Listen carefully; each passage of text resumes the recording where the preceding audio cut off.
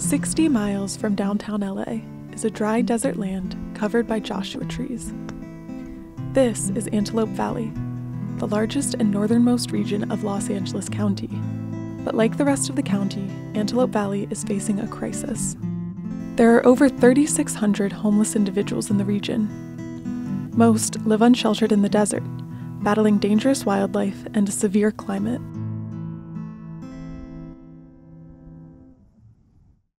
So the roughest part about living in the desert homeless, first three priorities every morning: water, food, and shade. In that order, pretty much. The hardest thing. Other than that, staying clean. It's really hard. You cannot avoid the dirt, the dust.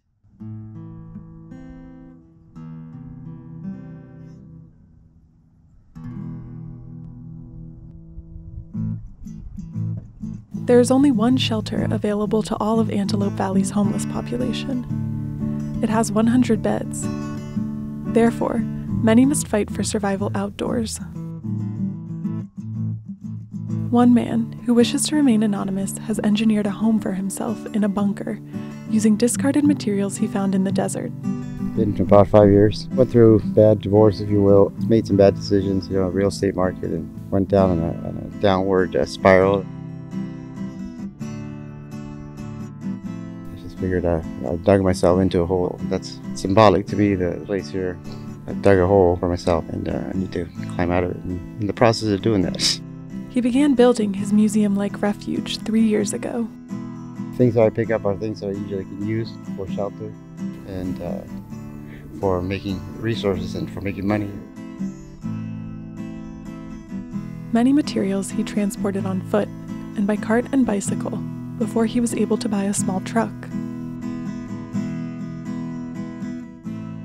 Licensed professional, and until I get that back, I don't want to work in that field. So I've gone to the complete opposite, which is mainly labor. I've done just about anything from electrical to plumbing, cement, whatever odd jobs I can get. Mainly scrapping, recycling.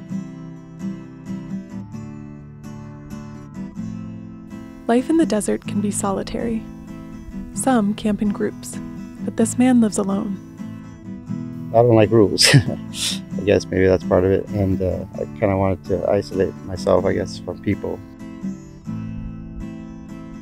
It gets lonely without my dog, yeah, it does.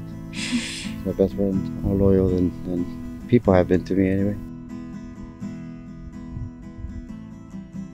It's just people made some bad choices, and others are here by choice, really. In general, just don't judge a book by its cover, you never know what's underneath it.